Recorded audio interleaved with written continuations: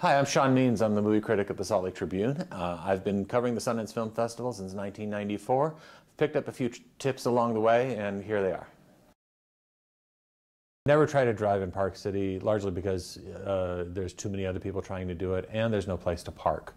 Best thing to do is to find one of the lots that the Sundance runs, pay your $10 to be there, and then take the shuttle buses. The shuttles run through to all the venues, to all the places you want to go in Park City during the festival, and they run all the time.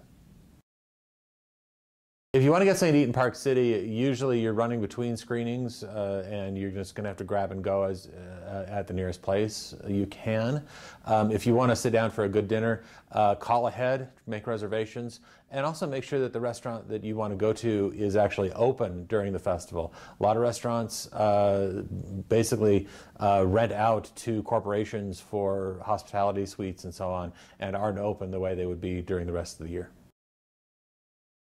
Well, the premieres are the glitziest, most glamorous parts of the festival, and that's where all the movie stars are going to be. But they're also the movies that are going to be in theaters or on TV or on Netflix or whatever within a few months. They're going to be out very soon. You can see them whenever.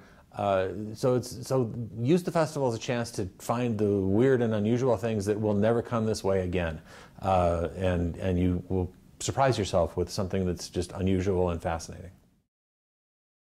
This year, the festival is trying something new. They are implementing an electronic waitlist system.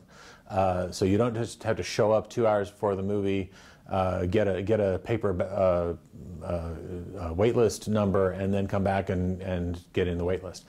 You can now do that via smartphone, via tablet, via computer. You have to register in advance on the Sundance website, sundance.org. But do that, and you can then use your smartphone to get on the wait list and save yourself a trip. And it looks like it's a really good new way to get the wait list experience without quite as much of the hassle.